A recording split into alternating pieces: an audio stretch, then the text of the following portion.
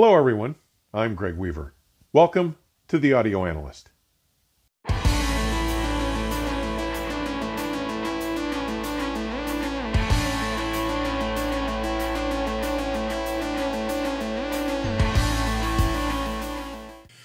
With episode 148, I shared my remarkable recent experiences with the simply splendid stylus and record care products from the Last factory in Livermore, California. The name LAST is an acronym for Liquid Archival Sound Treatment. I first came upon and used the LAST products back in the 1980s. There were two stylus formulations, one to clean and a second for preservation, two different LP cleaners, one all-purpose and one for power cleaning, and finally, to my mind, their pièce de résistance, their utterly remarkable Record Preservative. It should be noted that they also make a host of optical disc and magnetic tape care products as well. While I do not pursue optical or magnetic media use to any length these days, I must assume, based on the efficacy of their LP and stylus products, that these products are deserving of your attention if you do. Today, I want to highlight on the efficacy and incomparable value of using the LAST Record Preservative, a product I see as indispensable to anyone serious about vinyl playback. There are other products out there that claim to improve sound and to help to preserve your LPs, none of which enjoy the notoriety or reputation of the Last factory's formulation, originally developed in 1979 by Lawrence Livermore laboratory scientists Ed Catalano and Emmett Wren, along with audio expert Walter Davies. And guess what? These cats weren't out to start a business, or even to create a product. Their motivation was the purest of all. They just wanted to find a way to preserve their own record collections. In my discussions in episode 148, I pointed out that it was my own idiocy that led to my abandoning the use of these extremely effective products in the late 1990s, as given their dearth of both advertising materials and coverage by the audio press, I had mistakenly assumed that the rise of the CD had spelled their demise. I was adult and was clearly just not paying attention. But the practical resurrection of this unique brand must be credited to the foresight and efforts of audio enthusiast Jeff Kasky, a longtime friend of the Last factory's co-founder, Walter Davies. Recognizing that the strong resurgence and reinvigorated interest in the LP presented an excellent opportunity to grow the Last factory's exceptional line of products, after devising a plan that would create a partnership with Walter, structured so that Walter would remain with the company as an advisor, Jeff agreed to purchase LAST. The two worked together in that capacity until Walter passed away in 2020 at the age of 83. When I recently reached out to Jeff, asking him some questions, including as much detail as he could comfortably provide on how the formulation works, he responded by explaining that even at the factory, they don't like saying the name of the secret ingredient, not even in their accounting or other in-house documentation. He explained that as such, Walter had begun the practice of just referring to that ingredient as magic. Jeff's next point was a clarification about chemical terminology, explaining that when you see a bead of water form on a surface like glass, the bead of water you see is the result of the strength of the molecular bonds which prevent that bead from just spreading out evenly across the surface. This is a manifestation of the bond strength known as surface tension. Different liquids will have different amounts of surface tension, and by extension, that same concept, when applied to solids, is called surface energy. Again, different solids exhibit different surface energy. If you want to exert less drag as one surface, say a diamond stylus, is dragged across another surface, say our vinyl LP. An excellent way to do so is to reduce the surface energy of one or both materials. Jeff stressed that this is fundamentally different from just introducing a lubricant between the two surfaces, though it should be obvious that the result would be similar. Noting that changing the surface energy characteristics of a diamond would be difficult, but that vinyl, being a polymer with plasticizers, a semi-permeable material, opens the door to introduce compatible chemicals that diffuse into the polymer and will reduce its native surface energy.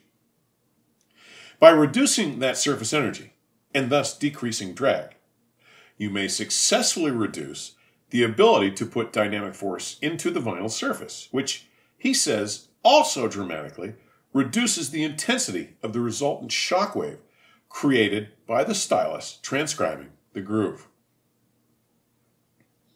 As I mentioned in episode 148, a phono stylus set to track in the vicinity of 2 grams translates to the equivalent of over 2 tons of pressure at and on the LP's groove walls.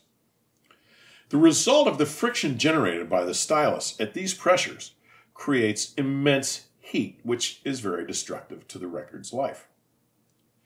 Measurements published by Vandenhall show that those temperatures reach 320 degrees Fahrenheit or 160 degrees Celsius. The original literature last presented in the 1990s suggested that the record preservative's ability to diminish the vinyl's native surface energy and its resultant relaxed drag and shockwave generation was able to reduce the generation of heat by almost 100 degrees. This drastically diminished destructive energy produced by the extreme pressure and friction of the surface-to-groove interaction not only all but halts the physical deterioration of the vinyl's surface for something on the order of 200 plays, but it improves its perceptible sonic performance as well. Now, at this point, he had addressed another of my questions, which was to understand why any LP immediately post-treatment with the preservative sounded significantly improved. My listening experiences comparing the sonics of a newly treated record to that same record before its treatment with the last preservative revealed consistent enhancements, though to occasionally varying degrees.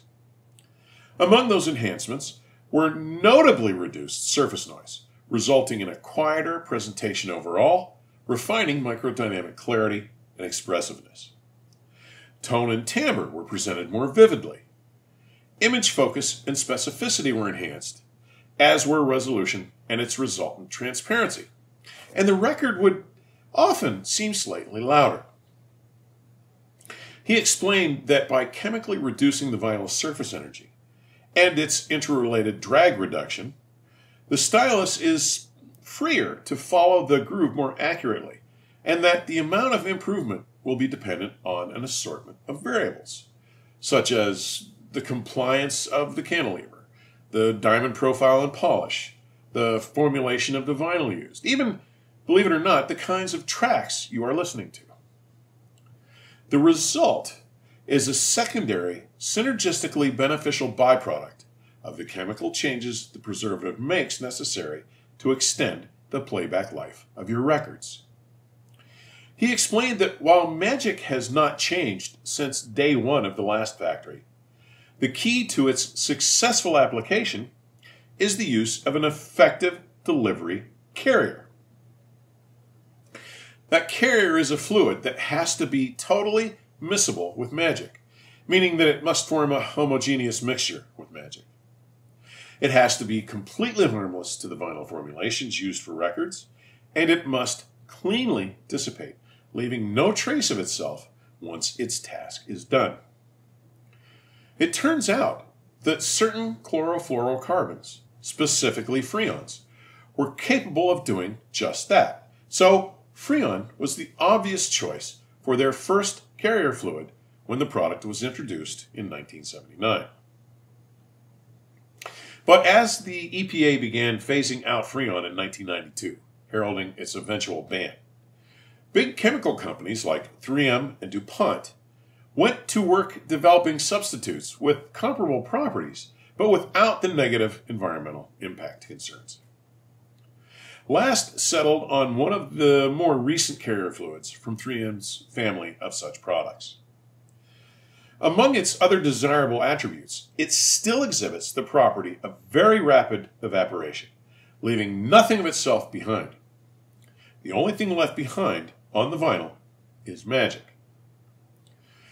The fluid is available in 2, 8, or 16 fluid ounce bottles at roughly $65, $229, or $433 respectively, and each bottle includes the required plastic pipettes and microfiber application brushes and the last dot stickers used to indicate which LPs have already been treated.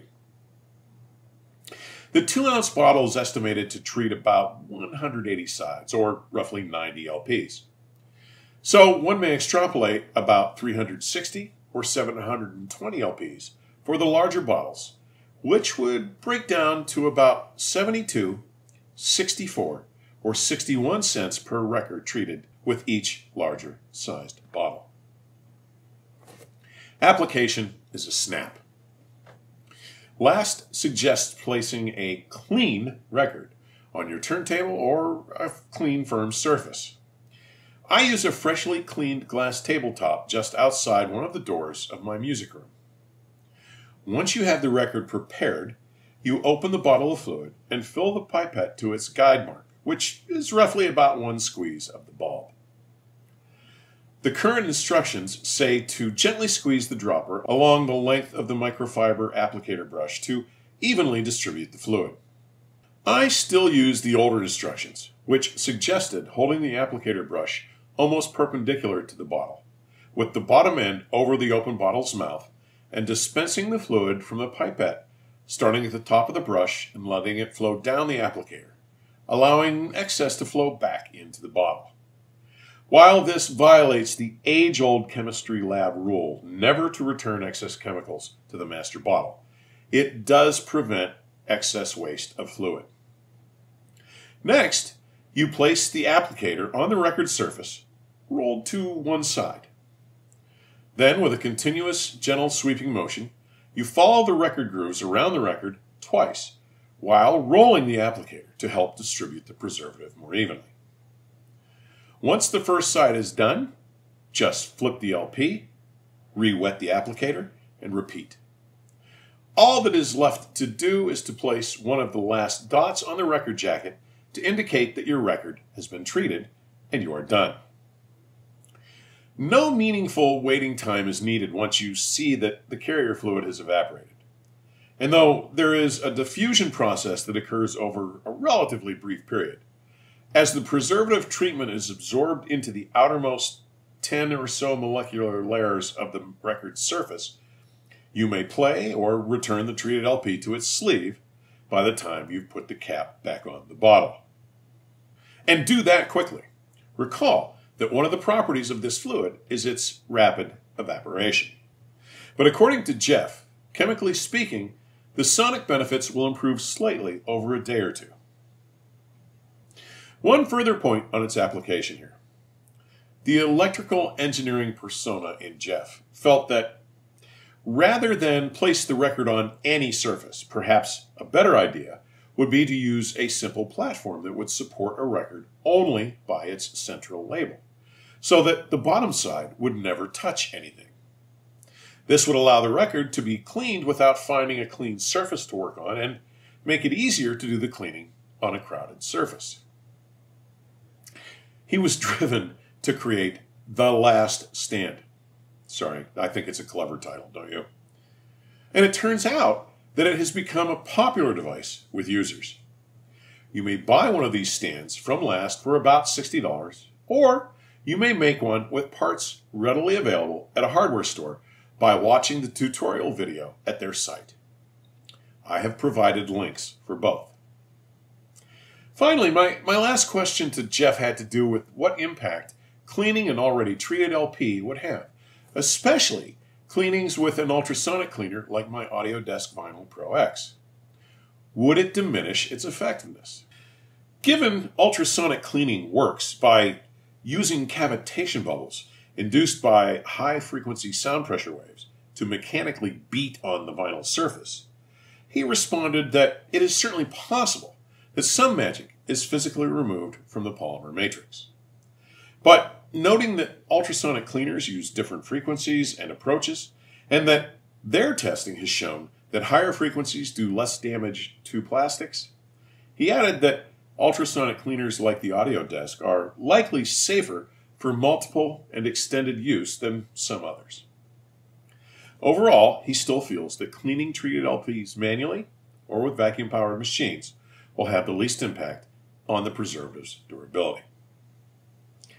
I hope you now have both a better understanding of how this remarkable last record preservative works and why I find it to be an indispensable addition to my vinyl playback ritual. This product should be seen as a necessary.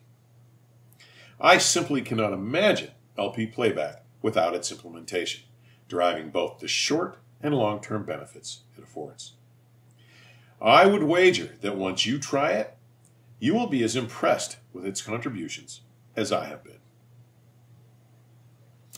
In closing, I want to thank Jeff for his generosity in offering his detailed responses to my questions, many of which are answered on the Last Factory website, and for manufacturing and distributing such exceptional products to significantly enhance the LP playback experience for music lovers.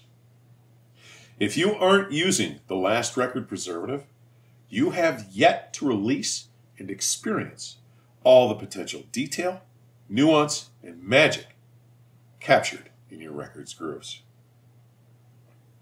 As always, thank you for taking the time to drop by today.